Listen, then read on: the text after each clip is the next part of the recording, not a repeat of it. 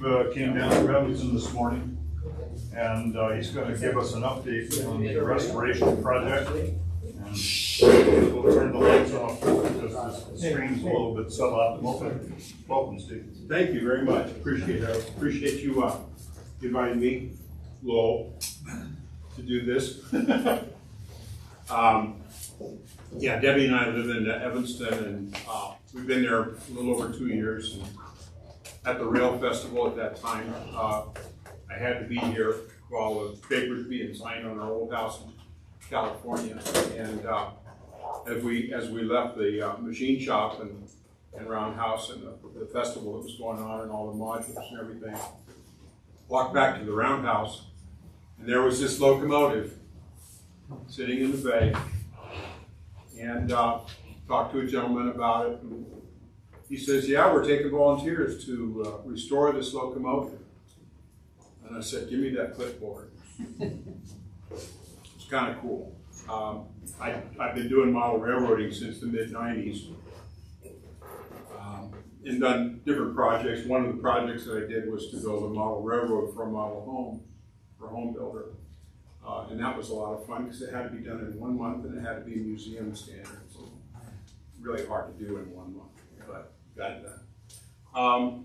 So I'm used to giving verbal talks in front of the locomotive and walking around with a group of, anybody been to my lectures at the Roundhouse?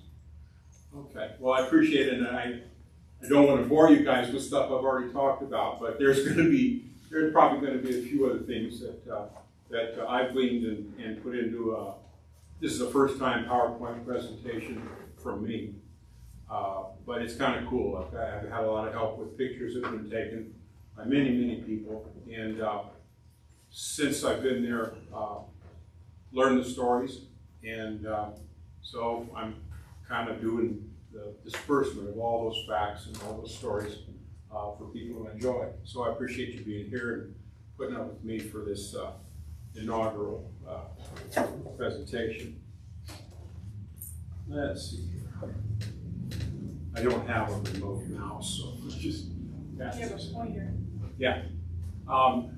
So Lima Locomotive Works built this in 1914, and Lima was a very forward-thinking locomotive builder in the day. Lima was the company that took the Shay design and turned it into reality. They built the Shays. Lima also was at the top with the other new designs for power in locomotives. And so UP decided to order this from them. This is a photo of the locomotive sitting in a local park on a panel of track that was donated by Union Pacific. So Evanston received this locomotive in 1915, and it was just to be the switcher for that yard ever since that date. You can read the different modifications there. It's kind of fun to walk around the tender and see all the different wheel set dates and origins of each wheel. They would take wheels that were produced in different cities and put them on a common axle and deliver them that way.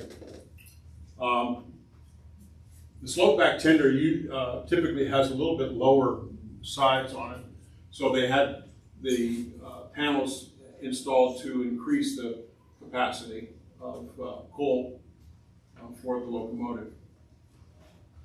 And you can see the water fill just behind where the coal goes there.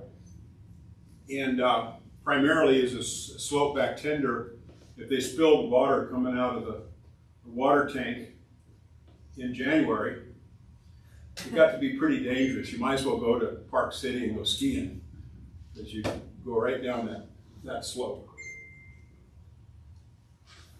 This is a photograph that was taken in Ogden. We don't know the date of the photo. What this demonstrates, however, is an earlier generation of Westinghouse air compressor on the side of the locomotive. The one that's on the locomotive now has been changed quite some time ago. But that was the original first cross-compound compressor. The other unique things are the placement of the road number and the road name. The two in later photos were reversed, where the name was on the tender and the road number of the locomotive was where it belonged, on the locomotive. Somebody wanted to borrow the tender, they'd get all confused. The headlight was mounted on the top of the smoke box with the number boards at an angle on either side of the headlight. And again, that was changed through a UP system mandate later on. And the 4420 was in that little emblem in the center of the smoke box. This is the picture in 1957 when the locomotive was retired by Union Pacific. It's in our yard. I believe I know which building that is in our yard. And you can see how the road number and the road name are as they were at the last. You can see the more pronounced raised coal boards here in the fire hose. I heard tales that they would sometimes take the hose off and put a cable in there, and they would use the cable to hook up to a car on the next track and be able to simply move it forward, especially if they had something ahead of them on their own track.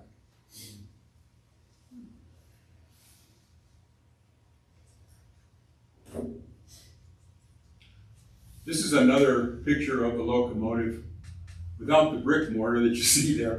This is probably one of the finer pictures in recent times of the locomotive as it sat on that panel in what was originally called Railroad Park, but then became a play yard for a school that was built later on called North Elementary. And this is as it was equipped as we moved it over to the Roundhouse before restoration. So originally, there was a different section of the rail yard that had all the shops, had a different roundhouse in those days. The locomotives were much smaller, and they didn't need to motorize the turntable. They would just get 5 or 6 guys out there on what was an Armstrong bar at the end of the turntable, and they would move the locomotive around on that turntable and get it into the stall that they wanted. But they had a whole lot of different shops to do different tasks that weren't common in many other yards.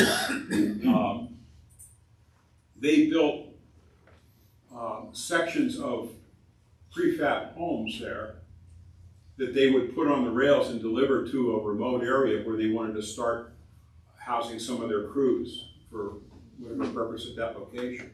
So that was interesting. Did upholstery, and of course the woodworking shop were the ones that built those sections of homes. Across from the current yard, across from where the shops are now, was the Chinese contingency that used to work at the coal mine in Elmy, which is about 7 miles away out of Evanston. There were a lot of serious accidents that occurred there, explosions and so on. Eventually they shut it down, but initially that was the main supply of coal that was transported on a rail that came from Elmy back to Evanston, and they would then load that into the pit and run it up into the coal tower. And recently I've learned that there was a locomotive that was constructed in our facility there in 1886. It's the number 815. There will be some mention of it in the next Union Pacific Streamliner.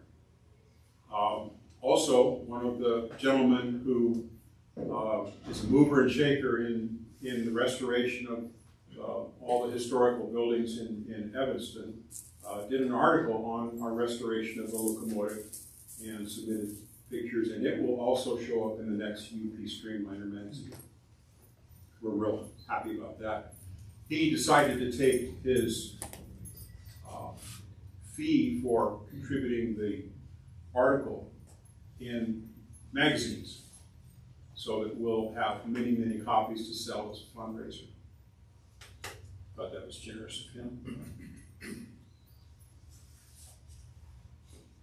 So time marches on, and with larger locomotives and larger tenders, those distances between the fuel and water stops went from 75 miles to much longer distances.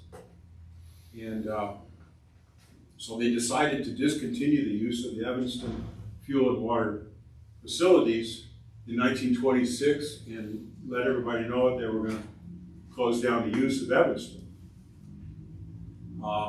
So the people there were going, what's up with that? We're a railroad town. We work for you.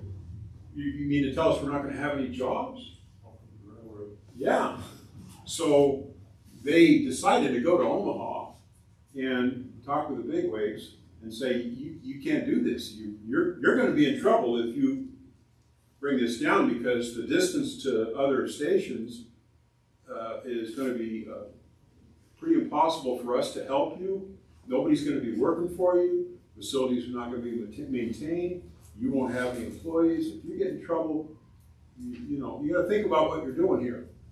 And so the UP decided, that's not a bad idea, but let's, instead of using it to service locomotives, which we still don't need to do, let's have parts rebuilt. Let's have parts cast. Let's machine them, paint them.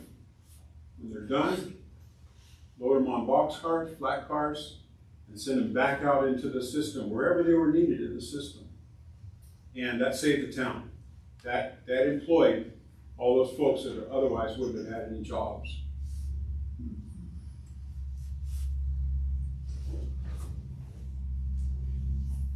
The loyalty to the 4420 was huge. It was the only locomotive that lived in Evanston permanently. And its job was to move all those cars around, get them into the different shops, switch them out when they were, when the products were completed, set them out on the rails in the yard so they could be picked up and distributed to the system. So to the citizens, that was a pretty important locomotive. So they would kind of front load the maintenance on it. They would make sure this thing was running too sweet. They would do necessary repairs, if not before, certainly on time. We've been finding all kinds of evidence of this in terms of the condition of the parts as we're taken apart, the working gear and so on. There's a lot that's worn down, certainly. But the boiler tubes, for instance, are pristine. They've got a coat of scale on them, but there's no perforation in any of those, even after sitting since 1958. You guys read this okay? You don't need to sit there and read it off for you. Okay? Just tell your stories. Yeah. Okay.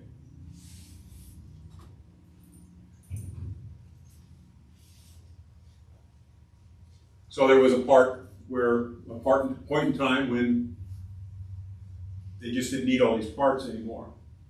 Diesels were far more maintenance-free, and so they decided to close the facility in terms of its reclamation function, and donated the main buildings there to the city, as well as certain trackage, as well as the 4420.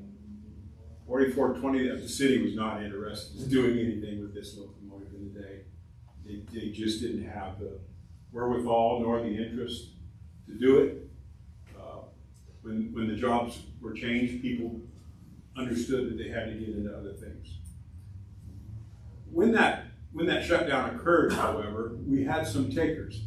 We had some companies that wanted to lease that property. Mainly, these were freight car repair companies. To this day, UTLX is right next to the Roundhouse, and they, for some time, did occupy the Roundhouse facility there to work on the 10 cars, changing out axle sets and couplers, and doing body repairs, tank repairs, replacing linings on the inside of the cars. They really use the facility, but kind of eat it up also.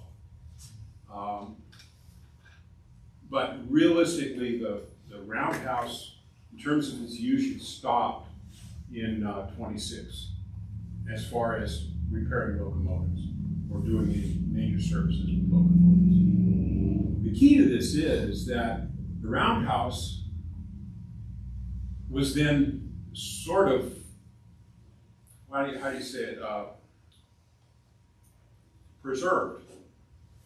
You look at the roof in the Roundhouse, and it doesn't have any black soot on it. There's no major damage to any of the brick structure in there. This made it a real viable candidate for restoration. Among all of them in the United States, this is one of the most pristine roundhouses that exist. I think Cheyenne has like a little sliver of pie for what's left of their roundhouse. They've gone into large, rectangular buildings and so on. But the preservation idea is really lost. The only thing they were interested in preserving was the locomotives, of course. Steve, why did the UP not donate the old power building that's... Good question. We are really working on that. Just last week, we had a property manager for UP come in. Across from the tracks where the Chinese lived,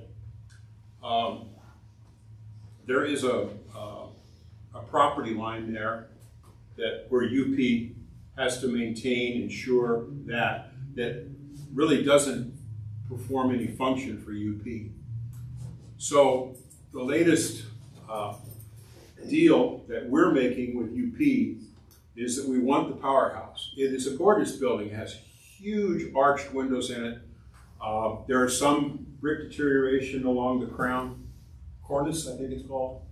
And then there's a cupola, wooden cupola on the top that is also deteriorating rapidly. The interior of it's pristine. It's vacant and wood, dirt floor, and it is a viable restoration project. The deal is that the city can buy the powerhouse and assume, which means buying, this unwanted land, what they call China Mary Road. There was a personality in Evanston called China Mary, but they named this street after her. And this, just on the other side of that street, is this property that UP doesn't want to maintain, own, insure, any of that kind of stuff. The problem logistically with the powerhouse is that its proximity to the adjacent track is outside of the standard. So this may include the idea that UP will have to actually relocate that track. I think it's a feeder track for UTLX. So we've got three parties involved in trying to get this done. But certainly, the Evanston Historical Preservation Commission is really excited about this. The other acquisition that we've worked on is the water tower at Wasatch. The real estate folks are just drawing up the rest of the paperwork. We told UP that we didn't need to have them move it, but in essence, we really wanted the water tower and figured we'd work it out later, but it sounds like they're going to help us get it to Evanston. Key here is we've already got the drawings for all the footings for this thing to sit on. And the location will put Evanston as a visible sign from the freeway in our yard.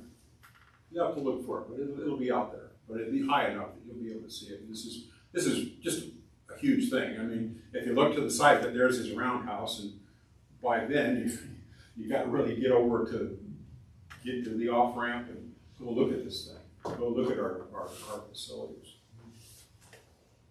So in '58, the townsfolk actually ran the locomotive over to a track. by the old courthouse, which was located near the depot. And it sat there. Again, the city really wasn't interested in doing anything with it, but that was their tracks. You know, they didn't have any place to put it, so that's where it sat. Eventually, they moved it to a panel track separately.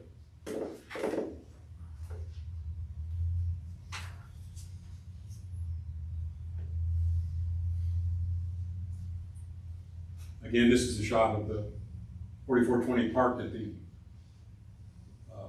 site near the school. It was all prepared by the city as a play site for the kids. Moving glass. Notice that the whistle's missing. That was not removed on purpose. That was an item that was stolen. The bell, nobody ever could figure out how to steal that thing. We don't even know how it comes off. Oddly enough, when we started stripping this down, the rear sand dome, which distributes sand to the rear set of wheels in reverse moves, bolted down like you figure it would be. The front one, the only thing that's holding it up is the distribution pipes that go down, one on each side. There are no holes in the boiler. There's no evidence that there were ever any fastening bolts on the boiler jacket for that sand dome. It was just set up there suspended by these two pipes that were clamped down to the locomotive. But both of those full of sand. So a big scooping process to get them light enough to offload. They fill those manually, or? There's a tower. So you pull the locomotive under it, and there's a sanding hose.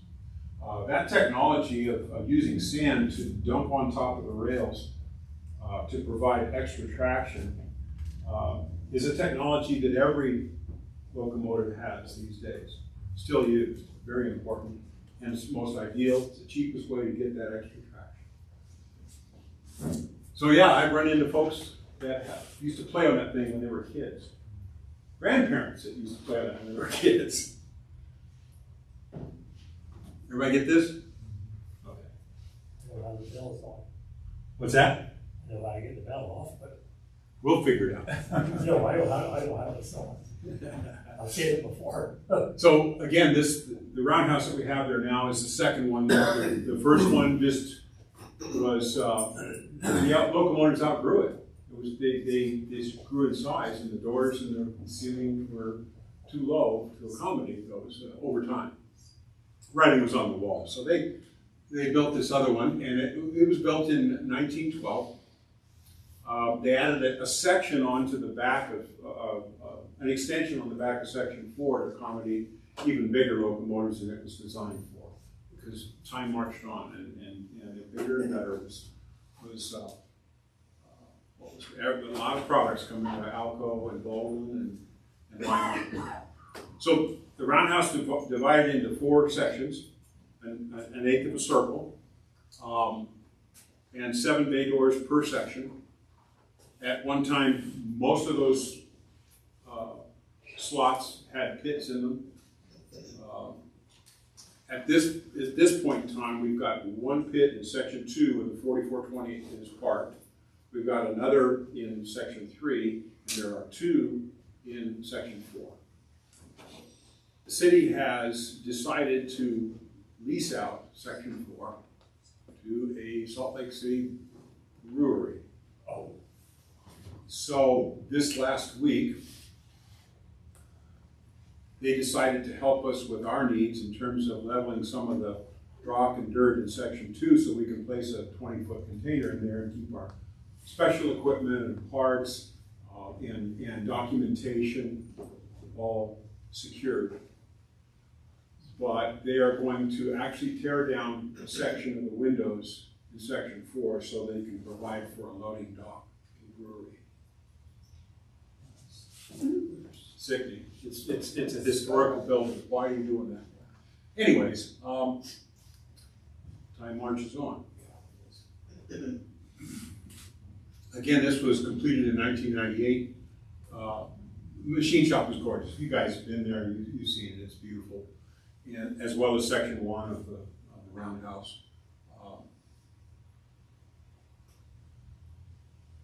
So our biggest problem is this, trying to drag a rolling cart over rocks and dirt to, have tools at your site where you're working. If we had something that was graded better or had like DG or something that was more consistent, it'd be great for us. One of our guys has got some bone on bone and one ankle, and he has a real hard time with that. He's a very valuable worker too. There's light jacket in the winter. The place is very adequately heated, and so we work year round. If there isn't anything to slow us up in the winter. We talked about the container we want to put in. Oh yeah, Bond French. This guy has a huge right pocket in his pants. So he reached in there and pulled out $100,000 to buy your doors for that roundhouse. And they're beautiful. They're just gorgeous. There's the doors. This is an event that took place about a month ago. We had a Shelby Cobra Club wanting to posture their cars for a group photo. So the top photo is actually taken with the whole club standing on the roundhouse as it's rotating. So they could get different angle shots of their cars in front of the roundhouse as it was turning. It's really cool that this turntable still runs since 1912. Still works to this day. But yeah, these are some of the purposes that the roundhouse and the machine shop both are used for. Of course, the Rail Festival, if you've been there.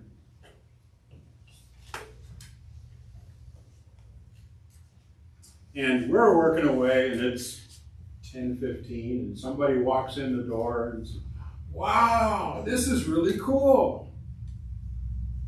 So we stop work and we talk to them and ask them where they're from, and everybody's interested. They got to stop by the roundhouse and see this thing that they've heard about.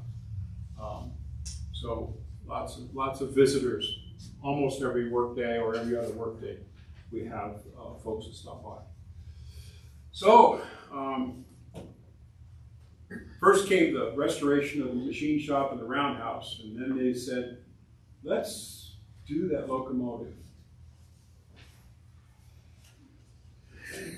So these two gentlemen here are the movers and the shakers in Evanston in terms of all things historical.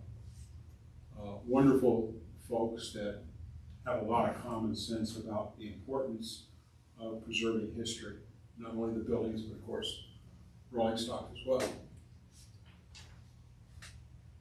They didn't know they couldn't restore the 4420, so they decided to do it.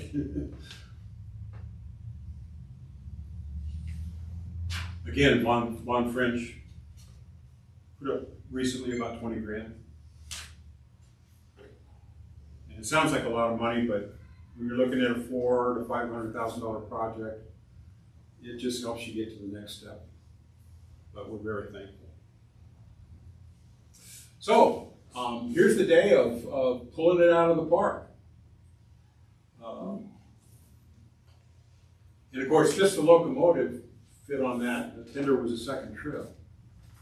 But you can imagine the value of the equipment that it took to get this thing moved. We had some UP personnel donate their time to oversee this. These three shots are the locomotive as it was chasing a truck over the overpass in Evanston.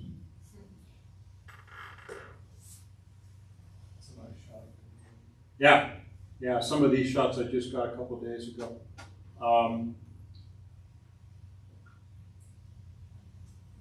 This one's impressive. So like I said, the track panels were provided for us are used from UP in order to get this done. We'd like to think that whenever they might need to turn something on our turntable, that we can do that for them. Because they tore out the Y track that used to be in town. We don't need it. For a fee, of course. For a fee, no, for a donation. Yeah, guys. One of the guys that works in our crew, you'll see his face a little bit. He works for UP. He works here in Salt Lake. And he believes that through his dispatcher during downtime, that they might be able to allow us to get across their tracks. Remember the property I talked about over in China Mary Road? Wouldn't it be neat if we connected a turnout there and utilized the still existing right-of-way that goes to Ewing and had that be our excursion, pulling our diner and our caboose and whatever rolling stock we can get, feed everybody lunch, and then bring it back after a 7-mile, 14-mile round trip. That's probably $45, $50 maybe a head. Is it going to go back and forth across the main line for every trip, or are you just going to leave the equipment on the other side of the main line? No, we don't have permission to occupy any of UP's current main line. There are just tracks, you know, along next to the city there that right now, if we wanted to, we could do that because that's private. When you start putting anything on UP's tracks, you'd have to have, first of all, certification. Right. Well, required by why the dispatcher then? I was a conductor for the UP, so I get that. I was just, why the dispatcher if you're not crossing the main line? Well, we're hoping that we can gain that right or opportunity. We'll keep it an opportunity. It's not a right. By making the locomotive roadworthy, having it certified as a steam engine for not just private track, right, but conform to the steam program that UP currently has, right, as far as approval. Right. And if we can document that, then the dispatcher may be able to gain permission to do that on a well, you're not going to interrupt our main line if you're going to get tracking time for 30 minutes. My question was a little bit further in the future. Yeah. Is that so once you get that established, I think, and you're into daily operations with taking excursions up at Ewing, are you going to leave the equipment on the other side? Because it's on the other side of the main line from where the roundhouse is, correct?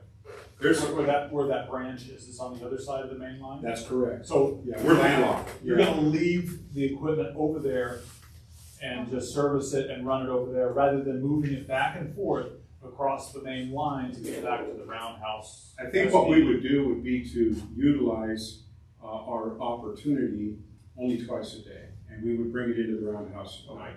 That answers the question. There is another thought that came up from Jim Davis saying, let's build our own railroad out to the tunnels, to the kilns, and build a building up there. Yeah. So the dreams are fairly. You gotta have them, you know. Yeah, the dreams are still fuzzy, but there are dreams. There are people that really want to make this happen and provide a nice surrounding for it to occur. That's exciting. Yeah, yeah. And tender loving care.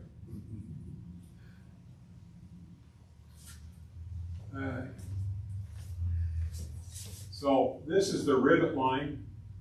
So this is all your water, and then the slope in here provides for the coal. We're going to convert this from coal burning to oil. And so what we think we're going to do here is prefab a triangular tank that will just drop into that coal bunker in the tender, and then plumb it into the locomotive. So that's, notice the timbers between the car body and what I would consider to be a flat car. We jacked up the tender body and pulled those timbers out. And they are the original 1914, you can't find them at Home Depot, slabs of wood. It's tough stuff. We saved all that we could And basically they now comprise our bench tops for our workbenches. They are really, really neat. Anyways, we ordered the pressure treated wood to replace that.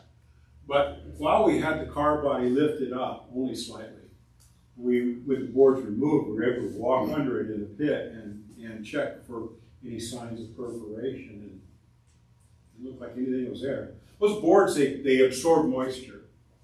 They provide support for the bottom of the water tank portion of the tender body and keep it from flexing, because that's when you start introducing cracks and things in the structure, and of course that introduces rust. I like that it's a kind of a sacrificial lamb. The moisture on the sides of the tender just kind of soak into the ends of the boards, and the boards draw away from the tender body. Mm-hmm.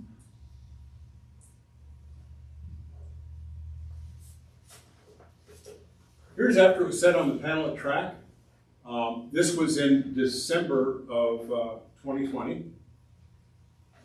And here they were just figuring they'd use the loader to put the bucket up against the front footboard, pilot, and roll it back.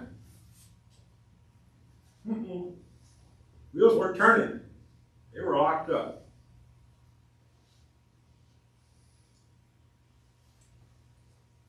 Everybody's scratching their heads, going, what are we going to do now? Didn't think about this. So it's sat until May.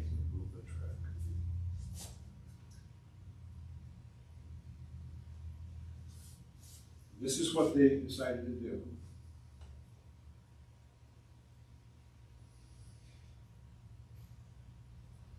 That's when it rolled. Tender wasn't a problem, but until they greased those rails, it wasn't moving. And they got it in that far. And getting underneath that locomotive to do anything was just in this tiny area. It was really tough. So our job, our first job, is find out what prevents those wheels from turning and fix it.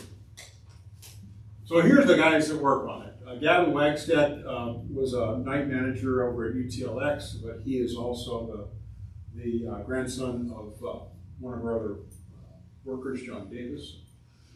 Jim Lacey hails out of Texas, but prior to that, he was here in Salt Lake.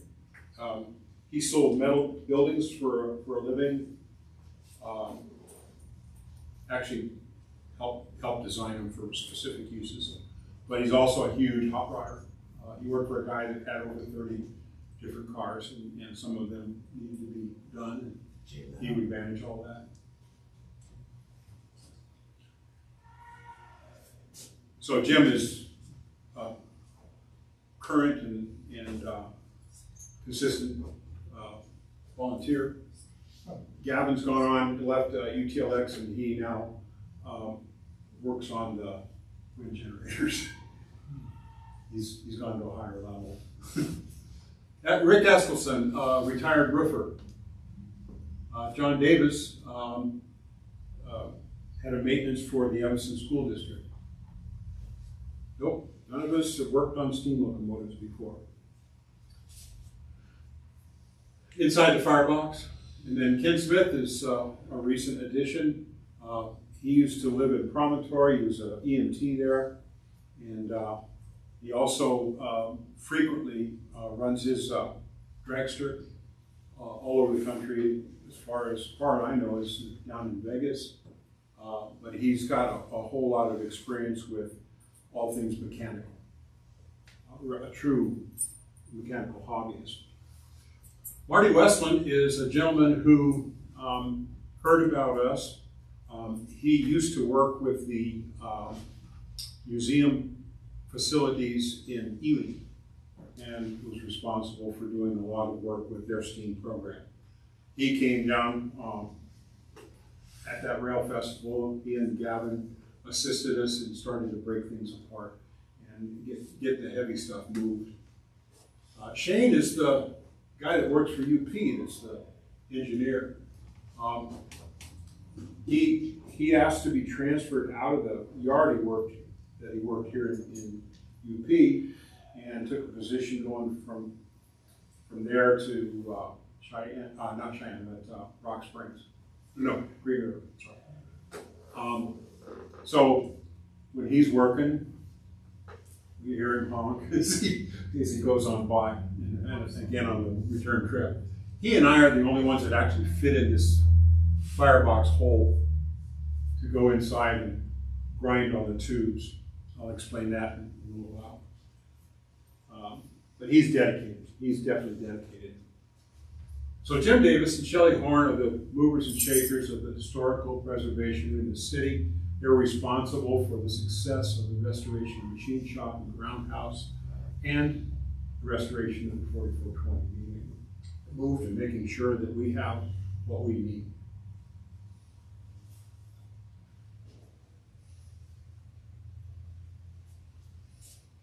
Ed Dickens, engineer of the big boy. He heard about us and he was so enthused he had to come out here. It was 2 years ago this coming Thanksgiving that he just opened the door. Says, I gotta see this. Ed Dickens, wow, cool. So what he was doing at that time was surveying the right-of-way for a proposed run of the big boy from Cheyenne to the Pacific Northwest. That trip eventually got canceled, but he had to make sure that the overhang of the big boy wouldn't hit anything for so many feet off the rails. Never been on those rails going to the Pacific Northwest. I mean, they went to Ogden. The big boys just went to Ogden, went back to Cheyenne, that's all they did. I don't know if you know this, but the big boy is the only locomotive to this day that single-handedly can pull 100 cars to Cheyenne. There's a grade. I don't remember the grade. 3.25. I'm sorry? 3.25. I don't remember the location. Sherman. It's the only locomotive that has ever pulled 100 cars up Sherman Hill by itself. Today's diesels can't do that. That's just amazing to me. Maybe empty spine cars. I don't really think. That's what I was going to ask. I don't know, but that's its reputation. But it's so cool. And then the big guru, Steve Lee, the former head of the steam program in Cheyenne, who was responsible for restoration of a lot of the UP varnish, the additive program. He's a guy that's so full of information, but at the same time, he's extremely encouraging. Just do it, guys. Just take it apart. Just open it up. You'll find out. You'll know when you get there. We had a donation of a compact disc that has all of the original drawings of this locomotive for the construction of the locomotive. All the ones that have been superseded, those new files that included the modifications to the parts and so on. We were lucky to have all of that. So we quick made copies and handed them out to everybody working on this thing. And that was because of the big boy. No. All of those discs were because of restoring the big boy. Oh, the UPS HS decided to do those discs because of that. Good to know. Good to know. This is my first presentation, so I can't believe how daily or weekly I get new stuff coming at me about the history. And it's so fun. I think this is Mike. John Ramage. I'm sorry, who? John Ramage. Don, can you tell me? I don't know how he's. Well, that's raw contractor out of, he used to be out of Cheyenne. Oh, okay. He rebuilt 16 feet in Heber. Oh, okay. He was the chief mechanical officer. Okay. Anyways, he heard about us and decided he wanted to come and visit and so on. I don't know who that guy is.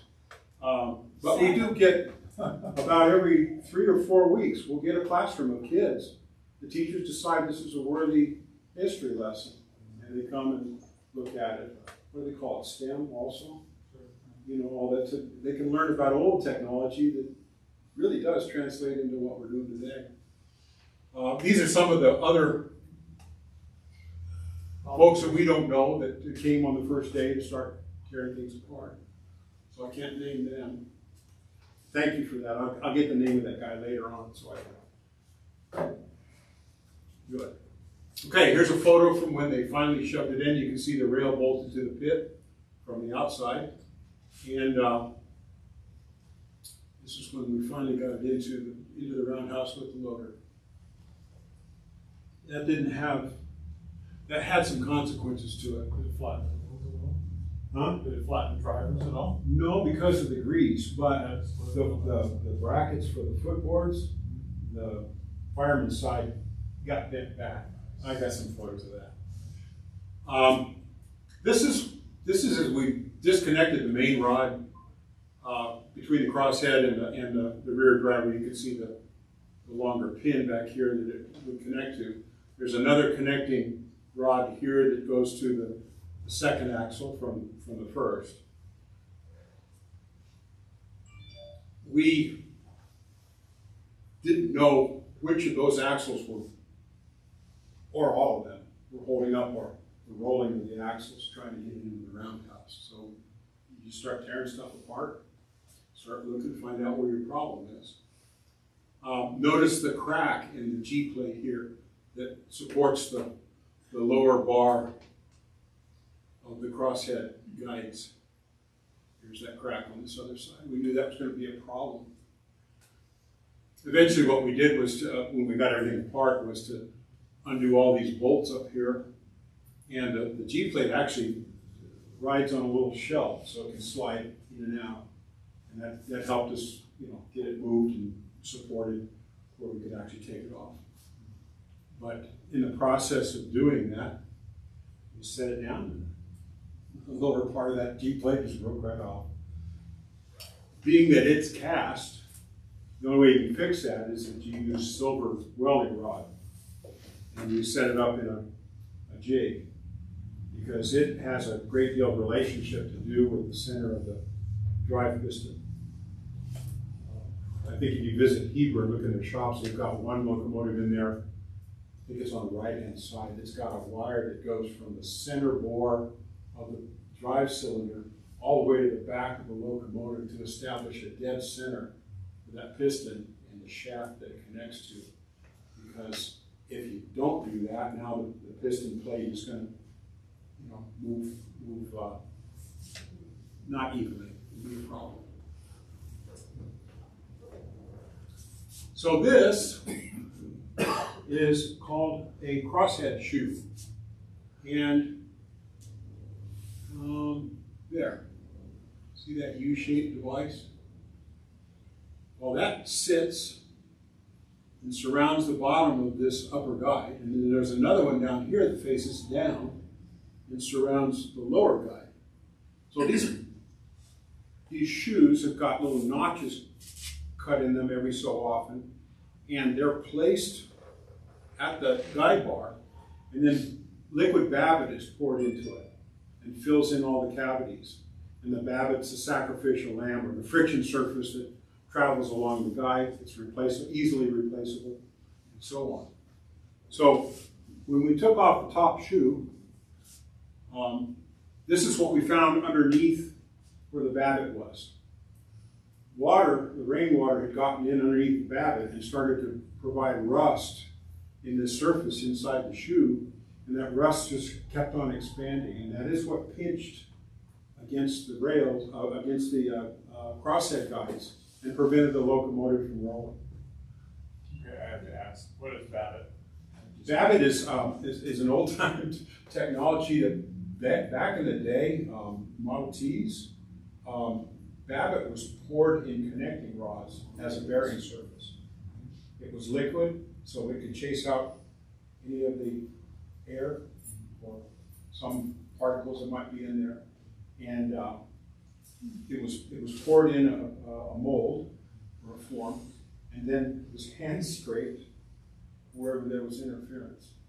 Do you know what it's made from? I believe, currently I believe it's an alloy, but major components lead. So you have, yeah. We set the shoe in a vise once all this stuff is off. That you can see the notches in the shoe casting here, here. These are kind of like dovetail grooves, So once it was poured in there, these dovetails would prevent any of that metal from moving around. A lot of vibration, a lot of heavy weight, and so it stayed put between it. See, it would form a complete wall against the side of that crosshead guide. But once that was done, then we got our big rosebud out and started melting what was in those pockets, in those dovetails, and got it to run out as a liquid. So we had these big piles of baths, liquid poured out from that project. We've got them all done. One of the crossheads has got an ear broken off of it, and we got to decide what we're going to do with that problem. Here's where we're prying that shoe out from where it normally mounts to the crosshead as it surrounds the lower guide. The tender.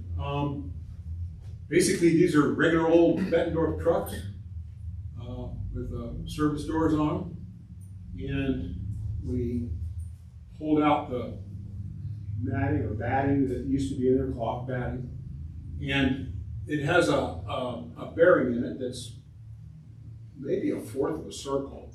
The axle sits on, the tender sits on the axle with that bearing in between. So if you just put a bottle jack underneath the truck, the wheel set stays on the track, and you can create a space, and you can pull that bearing out and have a look at it and determine what kind of condition it's in. You can mic the axle, see if it's worn down. So we did that. Each one of these are a kind of a tub, if you will, that holds the lubrication. So we cleaned all 8 of those journals out and set it all in there with some grease on the bearings and set it back down. Okay, so now what are we going to do about batting? Well, let's see. We tried Joann's, we tried Hobby Lobby, and so what we decided to do in all 8 journals, we have a total of 250 t-shirts. We packed them in there, and then we started adding oil.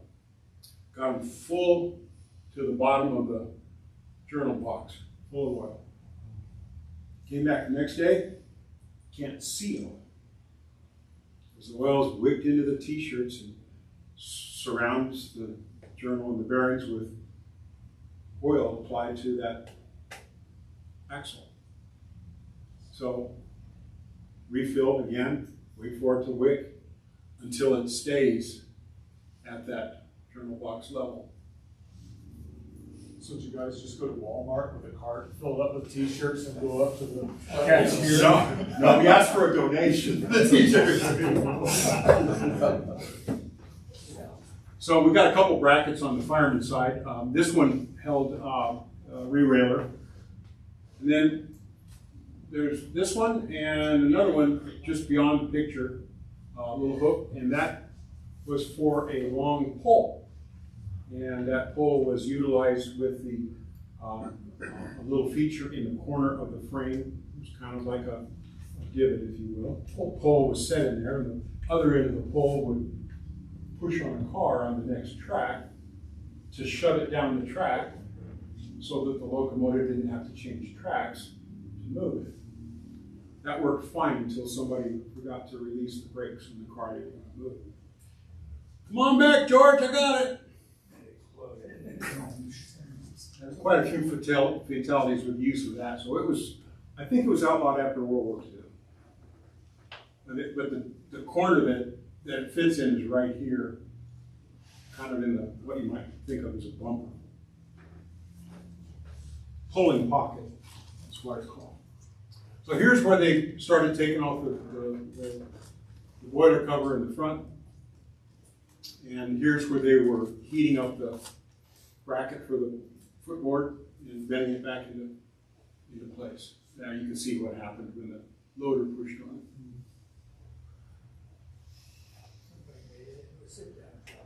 it. Yeah. Oh yeah.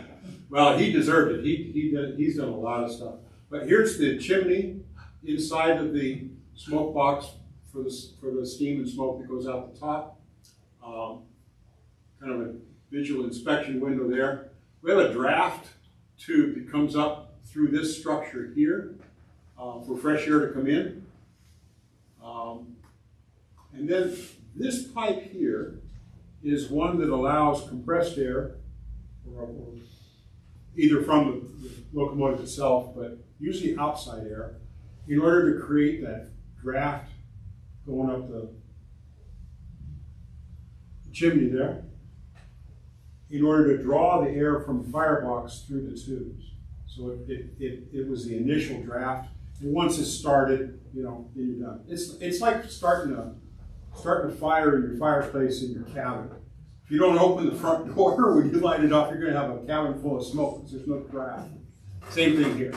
You want to warm up that locomotive boiler quite evenly. Okay, so we're heating up water. This is a tea kettle, and we're transferring heat through 133 12-foot long, 2-inch diameter tubes, as well as 21 5-inch tubes that are also 12 feet long. So this is with approximately half of the tubes gone. Basically, we start, the wall that the tube's attached to at each end, you have a firebox, it's called a sheet, and a smoke box sheet. Not a wall, per se. We call it sheets. And so the pipes are longer than this distance and they protrude out slightly. What they do is they then swedge the pipe or expand it so that it fits tight against the hole that the pipe has gone through. And when that's done, then they bead the pipe. As it comes out, there's a machine that actually bends the end of the pipe around 180 degrees so it's tight against the surface of that sheet. In the firebox, they add one more procedure, and that is they actually weld that bead to the surface of the sheet. So here you can see some of these have got the beading done to them. And here's one where the 5-inch tubes have been removed. There's a couple here that have been removed. We found ferrules or metal gaskets that existed between the outside of the tube and the inside of the hole on the sheet at the smoke box end. What that means is that as the boiler starts to expand or contract, the tubes are certain not to leak any of the heat from the firebox because they're welded. But at the other end, the tube can actually slide slightly. And that's because this boiler breathes at different temperatures, pressures. This is a grinding procedure, not a welding procedure performed by Ken while he's down inside the boiler, between the sheets. So here you can see the 5-inch tubes, these two here, and these three are the 2-inch tubes. And basically we build up the steam between the sheets in this area because the pipes are surrounded by water. The steam comes to the top, and up here is where the steam valve is, or steam valve is here. And that allows the steam to go down inside this feed pipe to a large manifold in front. And at that manifold, tubes are connected that go back and forth inside the 5-inch tubes. And this is a twice-baked potato. We've already created the steam, and now we're going to superheat the steam. So this run of pipes here, these are called superheater tubes. And you'll see a picture of how those connect in the next slide here. Oh, there they are. There they are. So one of these is the pipe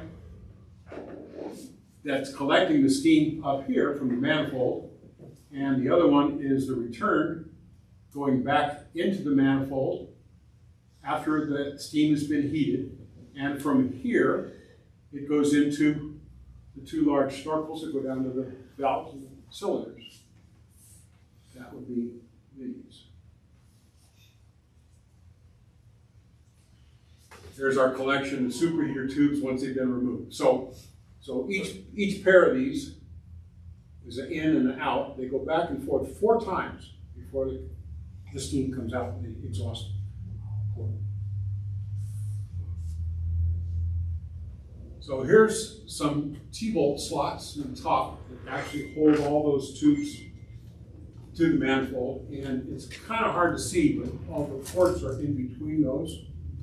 There are 3 rows of 2 in each one to represent.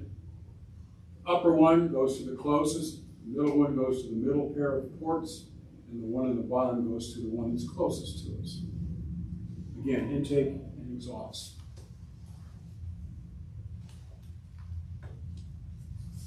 Here's our supply of 133 brand new 2-inch tubes delivered from a welding school in Oklahoma. $17,000 including transportation, which was $4,000. It was one of those flatbed arrangements that guy decided to haul with a pickup truck. $4,000.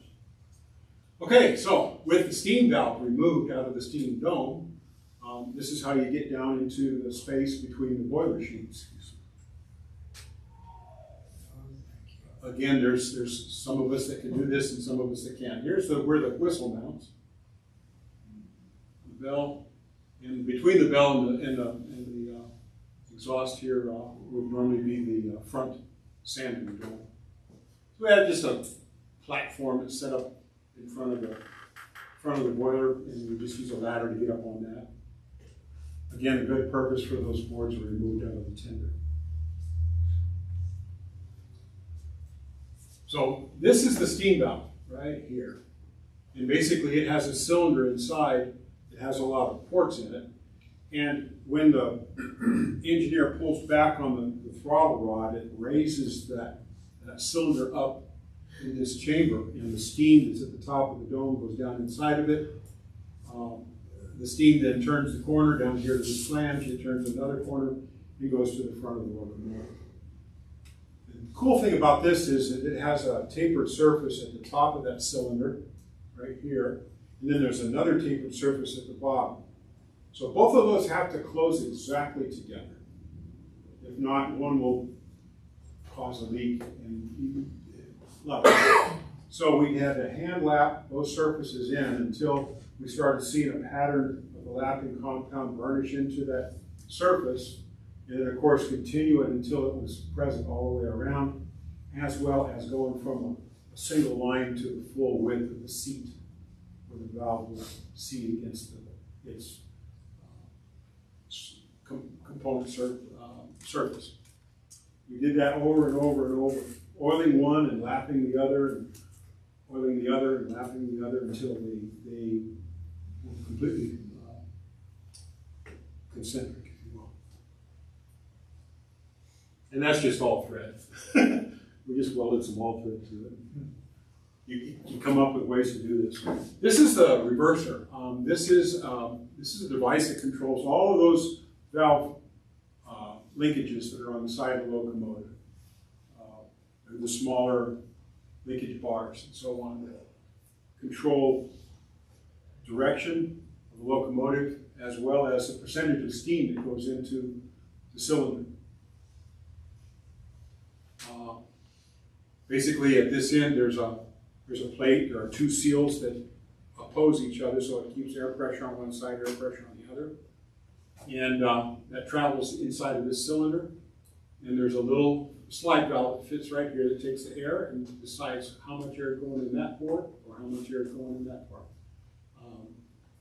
And this is the device that is controlled by a term you guys probably know. It's called a Johnson bar. Big bicycle grip type of bar. This thing has teeth, 9 teeth for every inch. And it's 90 degrees. So it has very fine control of steam injection based on whether or not you've got 1 empty car or 25 cars full of coal load at a dead start. You want to inject quite a bit to get that big load moving. If you're going 25 miles an hour and you've got 1 empty car, you can pretty much back that thing off. So the center of this is neutral. This would be the reverse position. And this would be the forward position. How do you keep the dirt out of it when you're working on Well, it? that's sitting right next to the engineer. It's his responsibility. It's not outside the locomotive. It's inside the tank. You showed the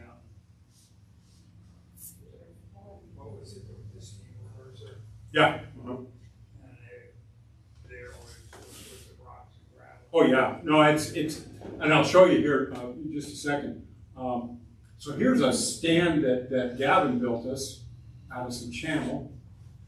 If you look at it, it's a stand to mount parts on, but then he put a couple of legs on this end, and now then it becomes a table. So it's real handy for us to use. This is a picture of me heating up a wrench and fitting it to fit in a particular location. But here's where our cross-compound compressor is bolted to the stand. So we make our own tools once in a while. Down here is where the reverser ended up mounted. So we can work on that above the dirt. And in fact, operated the reverser with our shop compressor there. And it did everything it's supposed to do, even without replacing the piston seals in it. They were not in too bad shape, but certainly we want them new. Here's the compressor as the loader pulled it off of the side of the locomotive for us. Where do you want to put this thing? Well, just put out a couple of railroad ties. But we found a tag on the head of this locomotive that gave a rebuild date. 5 years before the thing was retired in '57. We're going, yay. So we were happy about that and interested in finding out what would be inside. And the general condition of this was really pristine inside. Surface for us, certainly from sitting for so long.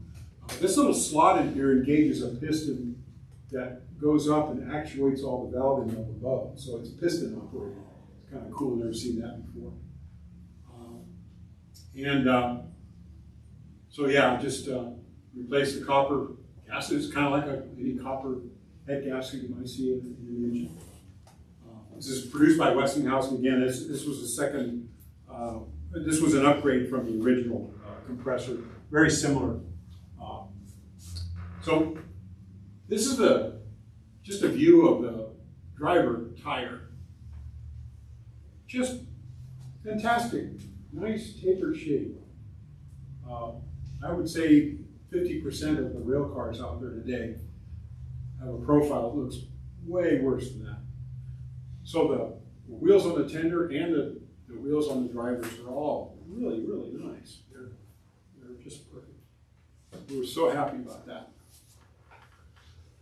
Then the boiler itself has the part where you heat up your fuel. It will be, like I said, oil injection. But that room that you see Shane in there is suspended inside of the outside jacket. And there are what they call stay-bolts that create an airspace between the room and the outside jacket. And that helps retain some of the heat in here. But each one of these stay-bolts have to be checked. Basically, there's a certain dimension of drill that you can put down through the hole of this type of stay-bolt, and whether you draw anything out or not suggests deterioration. If it goes all the way through, then the stay-bolt is bad. There's over 1,000 of those stay-bolts in all sorts of positions in the firebox. These on the roof here are about yay long and support the crown of the firebox.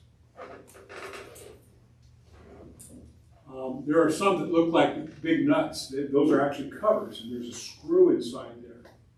And to test that is an audible test. A trained ear, you hit on that, they can tell whether that stay bolt is broken or not, or compromised, because there's a different ring to it. One of our gentlemen knows how to do that. Okay, so here's what we're looking at in the future. We're almost done, guys. A lot of brass, a lot of bronze, expensive press processes and honing, all the different linkages for the drive wheels as well as the valving and so on. Our 5-inch tubes come as a certain diameter, and we need the supplier to actually swedge those down to the smaller diameter where the end of that connects to the firebox sheet. The reason that it's bigger at the smoke box sheet is because the superheater tubes go in. The reason that it's smaller at the firebox sheet is so that there's more material in between each of those 5-inch tubes. There's more surface area that could break down in the sheet or in the tube. If they're far away from each other, then it's a much better design.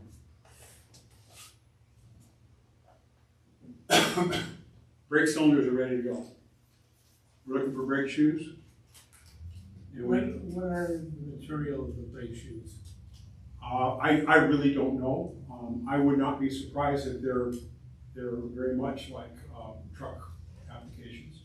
The brake shoes today are the same as the trucks. Yeah. So yeah, oil burning. Don't have to worry about people from California. And then Craig can send their customers over to us to donate their oil. We'll have we'll create a tank over there that we can collect waste oil from vehicle oil changes. We'll be able to burn that. Very economical. This was something I learned about having to treat the water. Treat it with what?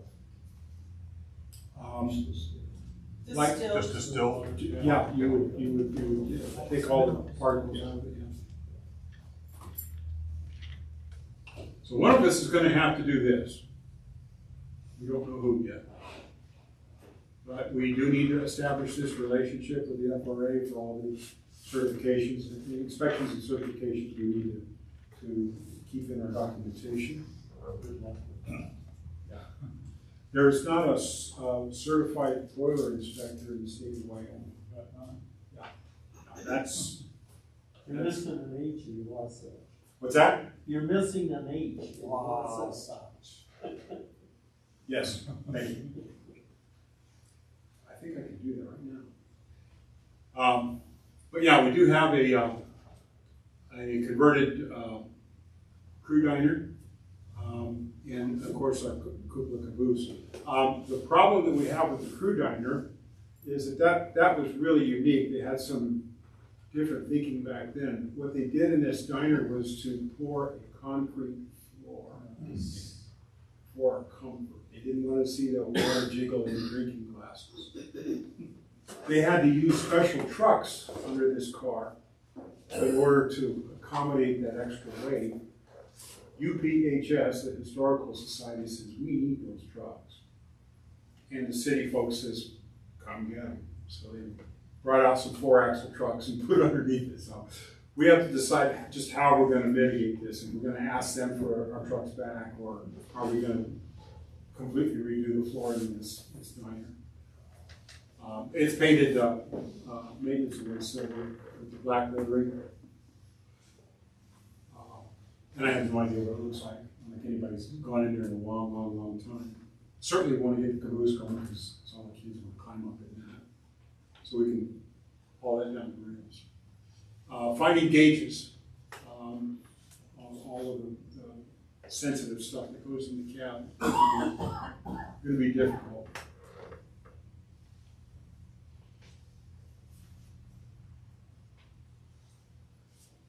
Here's our website. It is moderately updated from time to time. Not like we'd like it, but somebody had to manage it. They're doing their best. Any of you that have knowledge, experience with what we're attempting to do and feel that you can help us, we appreciate anything you have to say that can do so. Do you guys ever run across any asbestos in these situations? I can't answer that question. No, when the snorkels come out of the boiler or the smoke box area, they're used to be. They put a steel wrapping inside there, they pack asbestos to keep the heat from escaping at that joint where the pipe came out of the jacket. Yeah, that's all gone. I don't know how that happened. I just saw this the other day. This is really a cool explanation of all things steam valves as far as locomotives. They use their own locomotive, premier locomotive that they have in their society to demonstrate. Great drawings, great explanation. You had to pass junior level math to really get it all, because there's some angles and arcs, a few things in there described, but I think generally speaking, everybody can get it. It's a really cool YouTube video from, like I said, C&O Railroad Historical Society would be what you look up. And then they have a second part of that describes the unique Walshertz valve gear, which is what the 4420 has. And when I learned how this stuff worked, it was such a cool bit of technology. I come from the automotive world, and wow, this is really good. I was going to say, you never said what you did before. Oh yeah, did European stuff for 40 years. And at 60, I went back to university and got my degree in physical therapy. Did that for about 5 years until I had to retire because we were going to move up here. And your wife retired, so you said you better do it. Oh yeah, this is my wife, Debbie. And she has some of our fundraisers here, 3 different flavors of baseball caps, and a really cool magazine. It's an excerpt from a very much larger magazine. This is a 2018 production. And it tells the story about the rail yards and the restoration machine shop and the roundhouse. The caps are 20, and the book is 10. Appreciate it. Question. Yes, sir. Why don't you guys go through the effort to actually pour some concrete on that floor so you can work? I think one of the things that we've agreed on is that what we do have is a strip of concrete that's alongside the rails. It's part of the framing of the pit there. Yeah, you'll need that. That's the deep stuff you use for jacking. Yeah, but all the rest of it, so you don't have dirt everywhere. I think the main thing is that we're trying to screen for the funds to buy tubes, brake shoes, bushings, and so on. And we recognize that we've had no difficulty removing some of these parts that for remachining or refurbishing, and that we can probably manage getting them back on. The loader that the city has, that guy is really sympathetic to us, and he's real ginger about movements and so on. And we've learned to trust him in terms of holding on to parts and getting them into places he starts to advance them for us. That cross-compound compressor is 1,500 pounds. Yeah, I know how. And so, you know, he knows how to move around in the adjacent area next to the locomotive with this thing and put things where we want them. And it's not windy in there either. You know, It's, there's no, there really isn't much in terms of natural forces that can play. Yeah, we would love it. Anytime we need to spend money, unless it's a minor purchase, it involves another donation and then matching grant to go with that donation if we're going to make that kind of purchase. So the flooring in there in terms of concrete, we just did $45,000 worth of concrete last year. And I can't tell you how expensive concrete is. And for that purpose, it'd have to have fiber in it. We'd have to have all kinds of rebar for the expected weights. I would love it. Yeah, I would. And I think all the rest of us would. We feel right now that our next infrastructure project is just get this container in here so we can protect important parts and special tools that we've had made and things like that. And when the day comes, yeah, maybe the city will see its way to help us with that. But we basically are privately funded. We get a little bit of help from the city in terms of some labor from their maintenance group, but we don't get gobs of money from the city. We all try to fund everything ourselves. through donations and grants. And grants, yeah. A golf club tournament, in July? July. Yeah. That was, We just had our we just had our second second annual. annual. Hole 17. Set out. So you work on any sort of schedule, or you just kind of go? Oh, yeah. Well, we feel like working today, so we'll show up. No. So it was decided in the very beginning that we would work on Tuesdays and Thursdays from 9 a.m. to noon. Doesn't sound like a lot, but with 4 guys ganging up on certain projects, we've been able to get quite a bit of work done. But I think the backstory on that is you can get burned out. You can become disheartened with, okay, well, I got all this stuff done, and now what do? You don't know where to start with the next project, perhaps. But as parts come in, or certain parts of a project get done, you can stay busy every day that you work. And that's been good for us. Okay, that counts. Yeah. So, I just come on Tuesdays, Thursdays. So. yeah. There's a guy in I've Parks. done this before. There's a guy in Park City who contributes to an internet group called trainorders.com. His name is Cricket, and he comes about every 3 months and takes a lot of photos and puts them up on the Train Orders Steam portion of their internet